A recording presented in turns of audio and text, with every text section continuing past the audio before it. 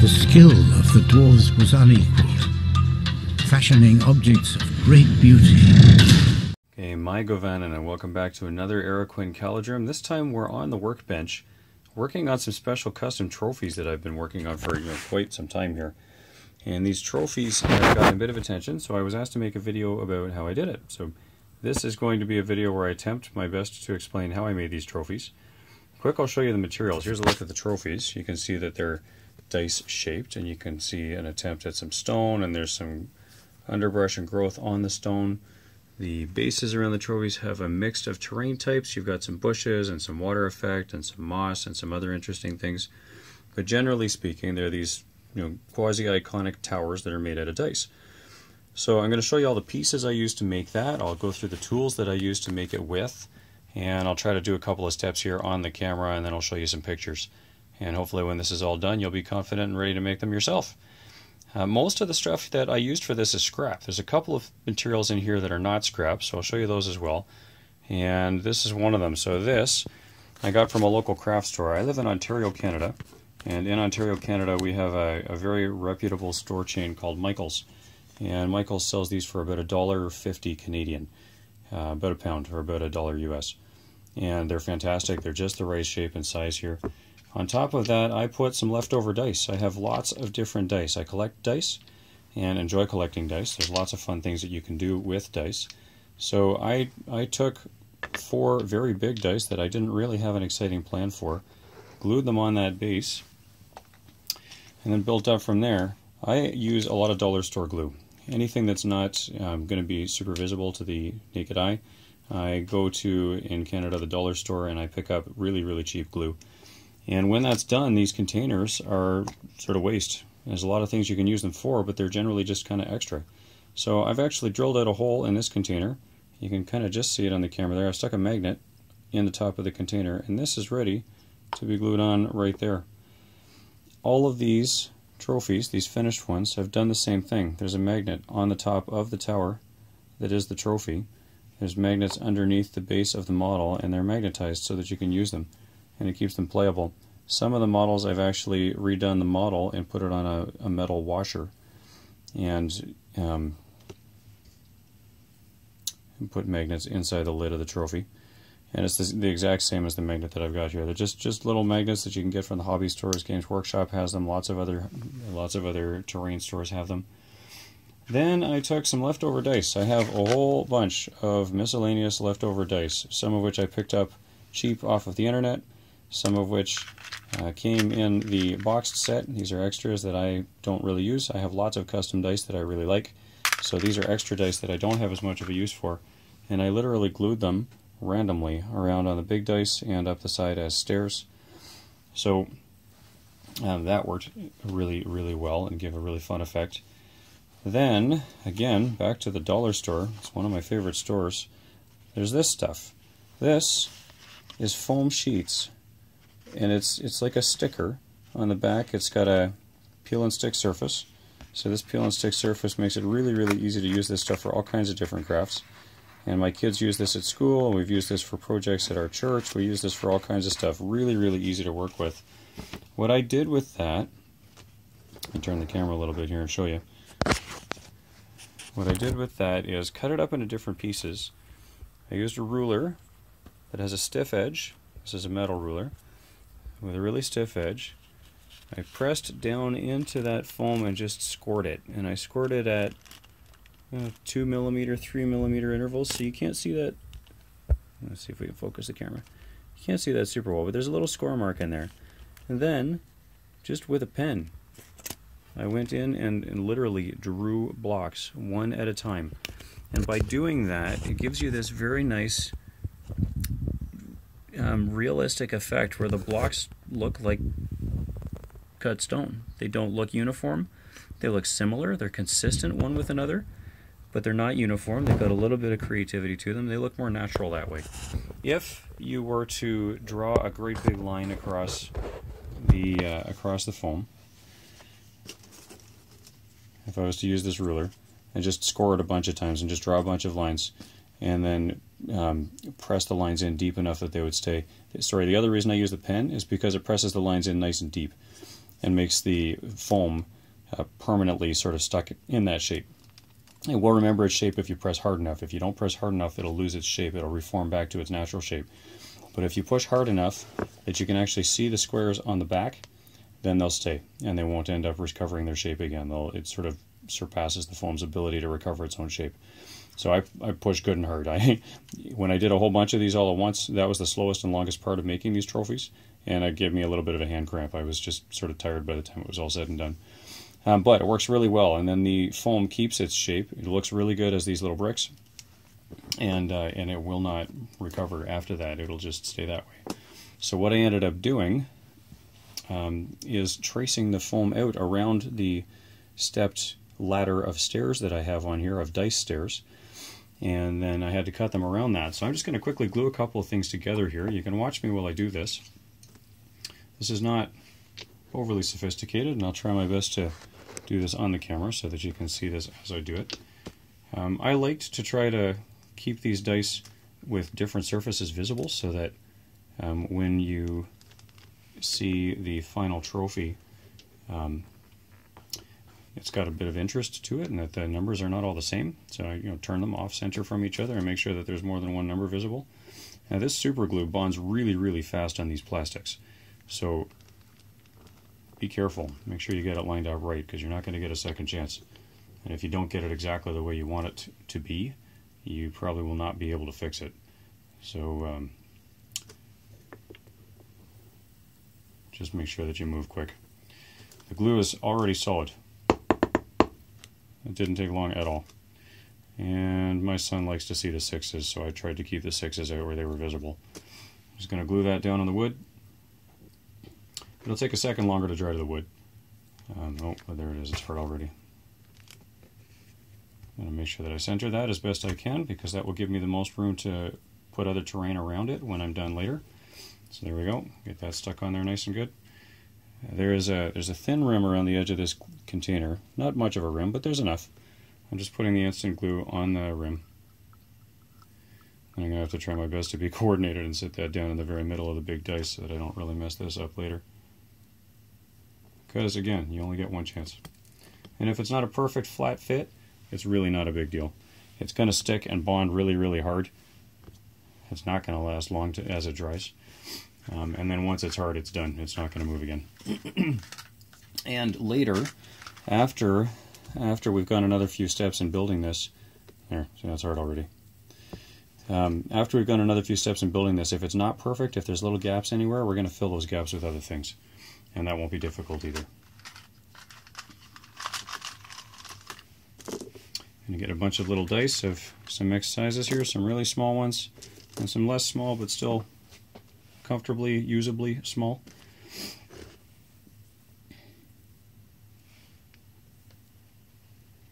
And as we stick these dice on here, it's going to take them seconds to become stuck so hard, so fast, that they're not going to move anywhere. So you do want to think a little bit about how you're doing this while you're putting them on. I've, of course, done a few of these already, so I'm not overthinking this. I'm quite happy to just get them stuck on there. And put them in sort of random patterns. Underneath where the stairs are going to go, you don't want to overfill the space that is going to have stairs on it. Oh, I put the 2 5s side by side, so I'm just going to turn that quick. I didn't actually give that enough glue in the right place. Let's try that one more time. Now, these are the dice that are not part of the stairs, so I'm deliberately just making a bit of a mess out of those, just as I've done over here, where they're kind of random. There's really no rhyme or reason to them.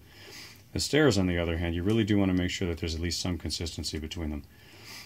And by that, I mean use the same kinds of sizes. If I'm going to have 3 that are one size and 2 that are another, then I want the staircase on the other side, which winds the same direction, to be as much as possible identical.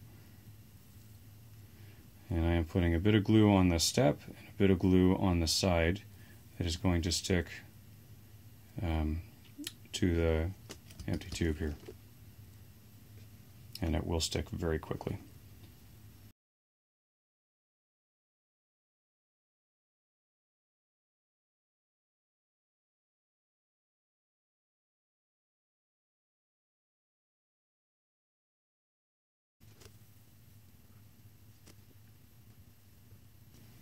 Alright, so there's one stair.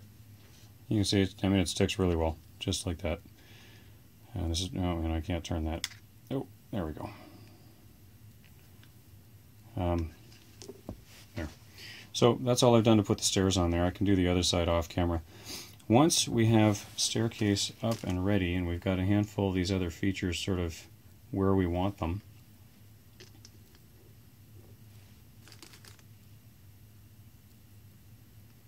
kind of randomly around the tray.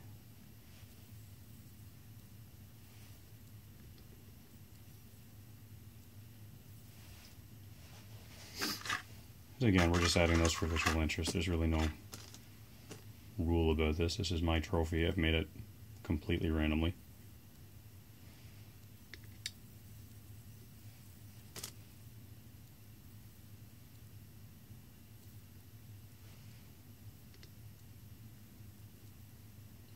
And the one thing I will say is you can see that by putting these dice on here the way that I have, I'm starting to have some awkward shapes emerge.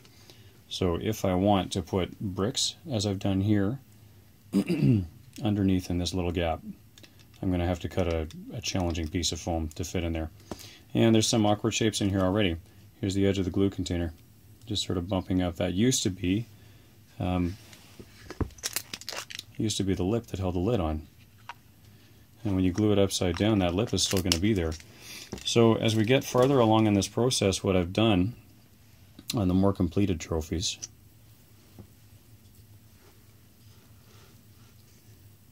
hang on, I'm going to pull the camera off the tripod so we can take a better look. I've put various bits of random terrain in those little gaps. Sometimes I've used stone, sometimes I've used growing things. I've just filled those gaps with random things that are easy shapes to fit in there, because they're easy. And I was trying to save myself time. There's lots of things that you can spend your time on when you're doing work on these trophies, that's for sure. So I didn't want to waste my time on that. Alright, so when we get a little farther on there, what are we going to do? I like to use wood glue, only because I use a couple different glues for a couple of different things, but wood glue or this Elmer's school glue. I like the wood glue because it doesn't dry very quick, but it dries really, really hard. And the craft glue is just not as strong. You can, if you pull hard enough with your hands, you can pull stuff off with the craft glue, but it works really, really well for most things. I like to use the wood glue for the next step, and what I will do is pour the glue all over the place and make a great big mess out of it. I pour the glue all over the bottom of the tray, over gaps that I want to build up. Sometimes I put it in little gaps like, move the tripod a little, make some room here, sorry. I'll put it in gaps like right underneath here, down in the middle, underneath the dice. I'll put it in this gap, or anywhere where I don't want to have to do something slow like carving up all these little tiles. And I'll pour a big pile of glue in there. Then I'll take random types of gravel. This is one of my favorites to use. We have recently redone the roof on our house. This is asphalt shingle. It has various sizes of gravel in it. It's waste that would have gone to the landfill. We like to repurpose things when we can. And inside this, we scraped off some of the leftover roof tiles, and there's a whole bunch of mixed gravel sizes in here. So it works really, really well if you're looking for a mixed gravel. And I feel good about the fact that it didn't go to landfill. So that is what we did on the, let's see if I can get a good view here, on the bases all around the other trophies. It's just that mixed gravel. And I've got some of that stuffed up inside the gaps too. Alright, so after we did that, and glued the mixed gravel all over the place, then I spray painted the whole thing with this natural stone. Krylon, I don't believe, is the only company that makes this kind of spray paint. But this is a spray paint that has sandy grit inside it. And what it did is it made a nice even coat all over the entire trophy, which turned these smooth dice, because they are, I mean, they're dice, they're fairly smooth on the edges, turned these smooth dice into these beautiful stone-like surfaces that are they're just scuffed up a little bit. They just had a bit of texture. And it's a thin enough texture that it didn't actually mar any of the detail on the stonework that I had carved in there with a pen. And that was really important. It added some texture to those as well, so instead of them being smooth, which looked fine, honestly, I wasn't concerned about that. But it added a little bit of texture to them, it added texture to all the dice, And because it was spray applied, it kept all of the pips from the dice. You can see none of them, I mean, they still look like dice. They didn't lose their detail. And that was important. There are lots of other ways that I could have mixed sand and glue, PVA, or things like that to apply it, even on the undersides of these stairs, and just fill up all those little gaps with sand to put some grit or some texture on these otherwise very smooth dice that, I mean, they look like dice. And I wanted them to look like stone that was dice shaped. So spraying them with the natural stone spray was perfect. It worked exactly the way that I wanted it to. So I used Krylon natural stone. There's others. You can pick whichever is your favorite. Again, in my area, I got that from the Michael's Craft Store. You might be able to get that from a local craft store where you live. After I had sprayed the trophy top to bottom, I sprayed the whole thing with the natural stone spray. Then I primed it black, then I reprimed it gray, then I did some dry brushing and textured it up and built up the layers of paint. After I got a little bit farther into that, I just added a bunch of stuff that you can see here. I mean, it's not going to be quick or easy to do this on the video, but I can do this with pictures later. But yeah, I used things like Cinerama's water effect. I just poured a few drops of the water effect around the bases, and then got a really nice, simple water effect. That is the same gravel that I showed you earlier, primed black, dry brushed gray, and then some drops of water effect on it. That's all it is. And then all the rest of what's on here is just random bits of terrain that I have collected over time, and I cut it up and just made it random. So if I look at the moss on the side here, all the moss is, including the moss on the steps, all that it is flock. And I liberally applied a whole bunch of this glue. And then I tipped the trophies on their sides. I did one side at a time. And I sprinkled flock all over the trophy. And covered it up more than it probably needed to be. I'll show you the flock that I used. It's really not a special flock. There's several suppliers that use this stuff. It's just a tray of mixed flock. Fairly consistent greens even. It's not even super rocket science. So I used that mixed flock, sprinkled it on the gaps between the stairs, sprinkled it on the edges around the stairs, sprinkled it on the stairs, and then sprinkled it all over the face of the trophy, which I deliberately cut up a little bit. You can see, as much as I took my time to paint, to carve out every one of these little stone blocks from that foam that I showed you earlier, the side of the trophy, all up and down here, I left a gap between the two pieces of foam blocks, and I poured gravel in there as well. And then after I poured all the gravel in there, it made a really nice sort of rough, chewed up surface that a vine might have eaten its way through as it was growing up there over time. And it gave me the opportunity to be a little bit more, I don't know, a little faster with the way that I carved up this foam. So if I had shapes of the foam, which for example were not perfect, you can see that I've got a little bit of a score underneath the edge of the foam right here. If I drew my bricks on here and I had too smooth of an edge on the side, I just put a little extra gravel on the edges to rough it up a little bit and make it look less linear and less exact. And I covered the edges in a few places with some of the gravel. In other places I actually cut bits away from the edges. So where I went back and forth on here, I drew those tiles offset. So for this row I would draw the blocks all roughly the same size, and then I started the line for the next block halfway through the line below it. And so if I drew blocks right here, the next block literally would just start halfway through. And I would push a lot harder if I was doing that for real. So hard that you could see it on the back. And if you push it so hard that you can see it on the back, then it keeps its shape. And I would just go back and forth like that. I would start halfway through this block for the next line and just drew them all up. I scored them in lines, and then I drew each block individually. And then when I want to make a rough edge on the trophy, I would cut out these bits on the end so that the blocks kind of step in and step out, and then I would cut in 2 and then cut in 3 and just do some inconsistent things to make it look like the blocks had actually broken off. And sometimes I would half cut the block. You can see a bit of a corner shape here. Sometimes I would half cut the block randomly. These trophies are almost entirely random. The pattern on them is really not consistent at all. And that was by design. It makes it look more real. It makes it look more ruinous. And That was the effect that I was trying to go for. I wanted these to look very, very old, overgrown, and ruined. And I did that by pouring gravel up through here. Prime the whole thing black, reprime it gray, dry brushed it with an off-white to make the stone look kind of like stone. And then I put some browns in here as I dry brushed, put a couple of layers of brown in there. Very, very lightly, and then just sprinkled the flock on top of it. And that's all that is. That's flock glued on top of some gravel and some foam. So I have a couple of pictures. We'll work those pictures in the video to try to give you a bit more of a feel for how that material set actually worked. I can show you some more of the materials that I used here for my random terrain. You get some bushes from a group like Army Painter. You can put a couple of these bushes down around the bases to add a little bit of creativity to the texturing of the terrain in there. I used some clump foliage from Woodland Scenics. Woodland Scenics has so many great products. I used a bunch of their products for this. These little tree pieces actually came from this great big thing. It's a bunch that is not really intended for wargaming, but it's got perfect shapes. All these little tree shapes in there. Ashland Natural bundles. It cost about $10 Canadian for this, this huge bundle, which I could get a whole army and a whole bunch of terrain out of. And I cut it into little pieces, very, very little pieces. This one's just a couple of inches tall. I can get a couple hundred of those out of a bag.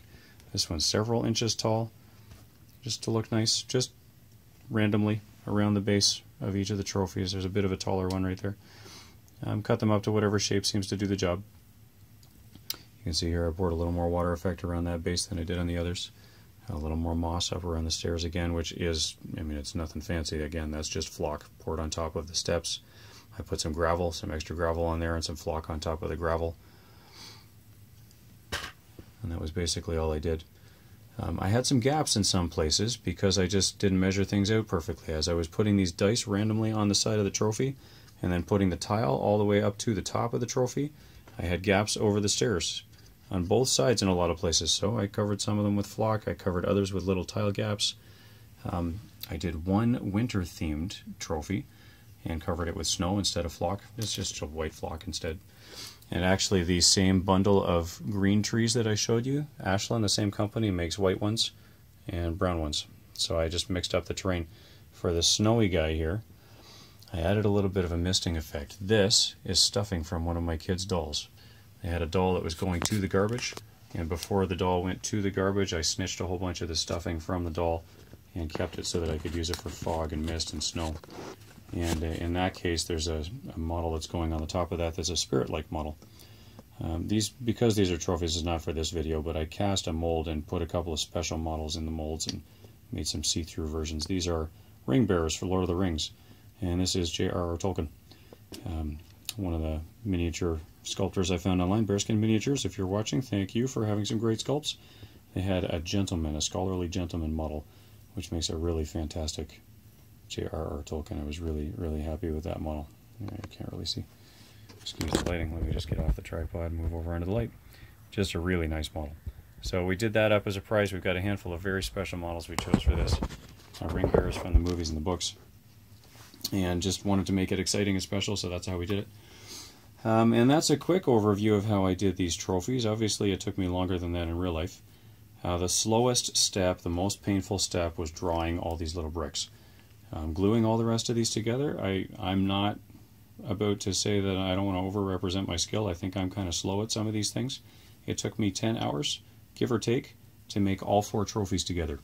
And that's because I've got a bit of a built-up stash of terrain pieces that I could use for this, but you don't really have to have too many pieces in order to do this. Again, I made it out of scrap. So I got this for $1.50 Canadian. I had extra dice. I had a glue container left over. I did buy the magnets so that I could stick a magnet in the top there. But all of this was scrap except for the case, the base that I put it on. So all of this was recycled scrap. All the gravel that I used was recycled from some waste that I had around my house from a home renovation project. All of the tiles that are drawn on here came from foam that I got really inexpensively from the dollar store. All of the bushes and flocking and everything on here is just standard stuff that I have for basing my miniatures for pretty much any kind of wargaming. I use the Woodland Scenics Scenorama water effect, blue realistic water effect, and that was probably the most expensive piece of the whole thing, was the water effect. And then spray paints, and again the natural stone spray really transformed the dice, the fairly smooth looking surfaces off of the dice, into sort of roughed up, gravelly looking surfaces, textured surfaces, which were very much still dice, but textured. And then the rest is just painting. So I hope this video was helpful to you. Hope it inspires you or encourages you to go make your own trophies or make your own terrain out of scraps that you have lying around your house. So sometimes one man's trash is another man's treasure, very much for real. And these trophies got lots of really positive feedback. I'm very excited to give them away. I hope people will love them.